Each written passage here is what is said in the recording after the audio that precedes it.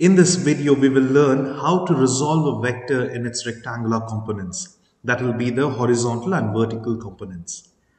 Here in these problems, we have just been given 218 centimeter at 310 degree to the horizontal. That's it. What does this mean? This is the magnitude, this is the degrees. So we can draw a rough vector here.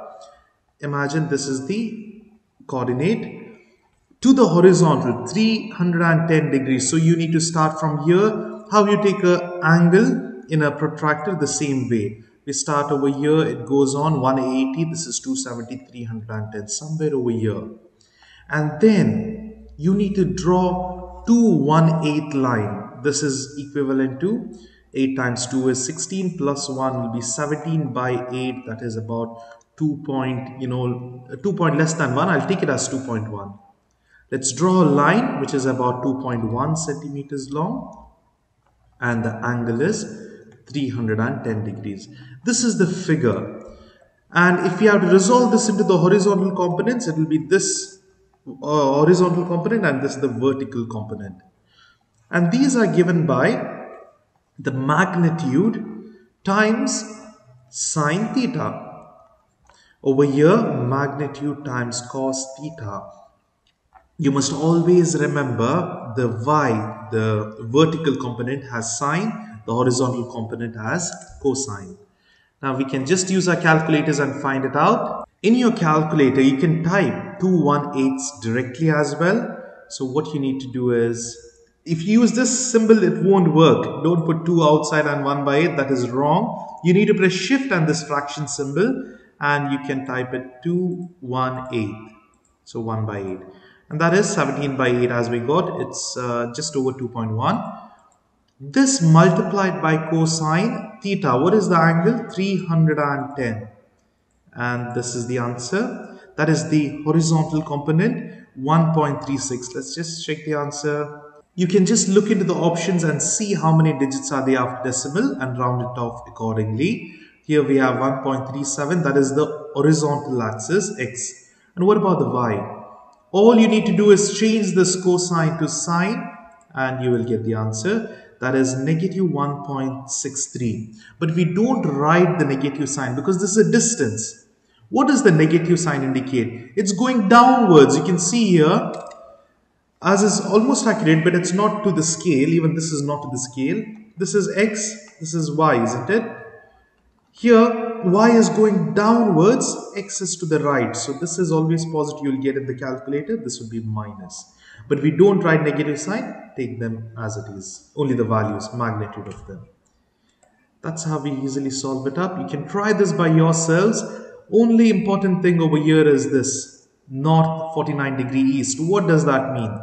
We should know how to draw north, south, east and west. North is always the upper direction, south is down, east is to the right and west is to the left. Now here when they tell you north 49 degree east, N stands for north and E stands for east. So you need to start from the north and draw 49 degrees from here towards the east. So this much would be 90, that's somewhere in the middle. So that's how we draw it. And then we know the magnitude over here is 1.5. Now we can easily find the vertical and the horizontal component. Here when you do it in the calculator, both will be positive itself. Why? Because it's in the right and up, both are plus and plus. That's how we can do this. Please try the other problems by yourselves. Here it is from southwest. So we know just now we saw from south to the left side, that will be the west. You can see here. From the south to the west, 78 degrees. All you need to do is put 3.2 cosine 78, you'll get the x, that's this answer, and 3.2 sine 78 will give you this answer. They have also mentioned the units because it's given in the question. It's 3.2 centimeters per hour. So it's centimeters per hour.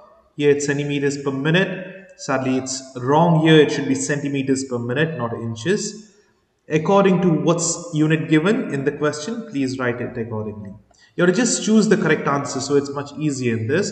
Now here we have bearing of 255 degrees. They did not mention north, south, anything. If it's just bearing, if this word is mentioned, You always start from the north. So north over here, let's start 255 degrees. It'll be this much 180.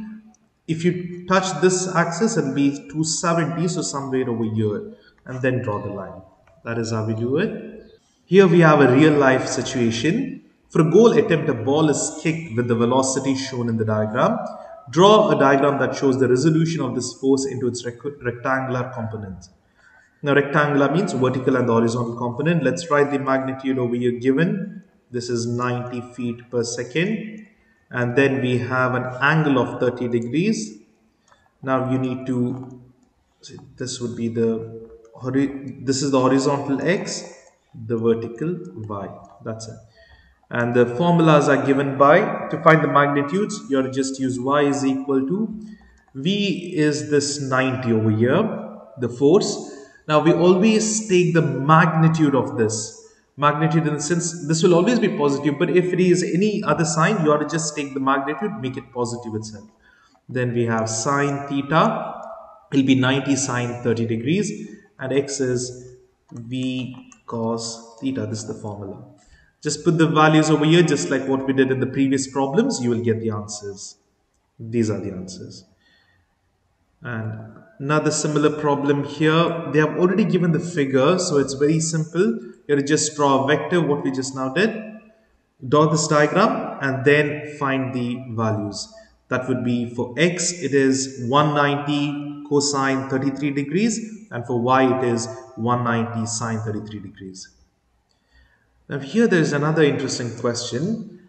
Rana and Sally are pulling a wagon full of plants. Each person pulls the wagon with equal force at an angle of 30 degrees with the axis of the wagon. The resultant force is 120 newtons.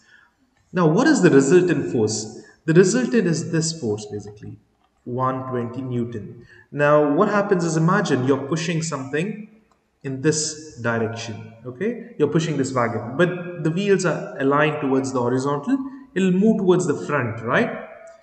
So the resultant is always this force.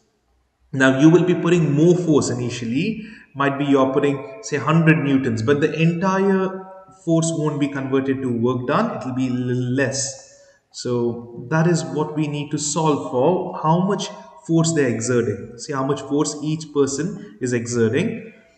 We know the resultant, what is happening over here is 120 newtons. So each person is putting, each person's resultant would be 60 and 60. You can just divide by 2 because there are 2 people. Now we need to find for each person, not for both. You can find for both, find the answer and then divide by 2. That's fine. But here remember, this is the horizontal. So x is equal to v cos theta. The x is always related to cosine function. Let's substitute what we know. We know this 120 Newton is basically the resultant. That's this x value, 120. And what do we want is the force. See, the force is to be found out. This one over here will be the, instead of f I've written v, but that is right over here f, unknown value. Cosine, the angle is given 30 degrees. Even over here 30 degrees, so we can just use the same. And now, otherwise you can just divide this by 2 and solve it. If you solve it up in the calculator, we will get one answer for f. Let's do it.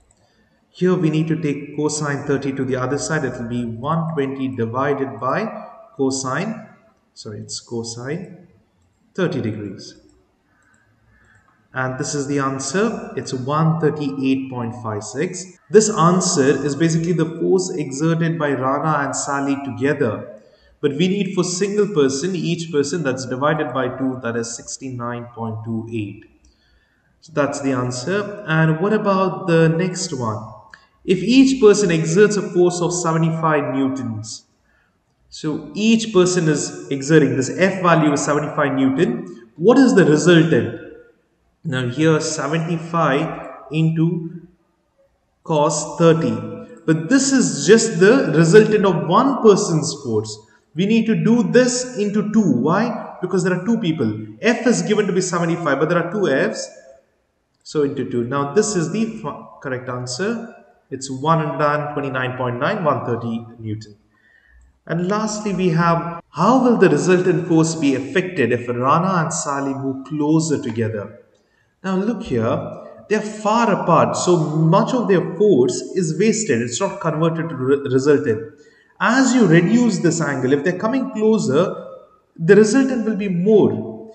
If you're pulling something straight, you're pulling from here, it's going to affect more. Rather than you pull towards the side, both of them are pulling towards side, the resultant will reduce. So that is one thing. Otherwise, what you can just do over here is I will change this to a lower degree. So let me make it 20. Now what happened? It started increasing. The resultant is increasing. So this is how you can tell resultant starts increasing. So this is that. It would be greater basically.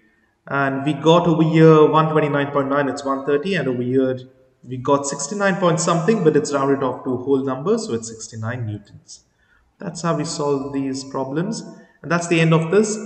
Please do solve all these problems by yourselves. Understand the question properly, read through it, and from the given, you can easily solve them up.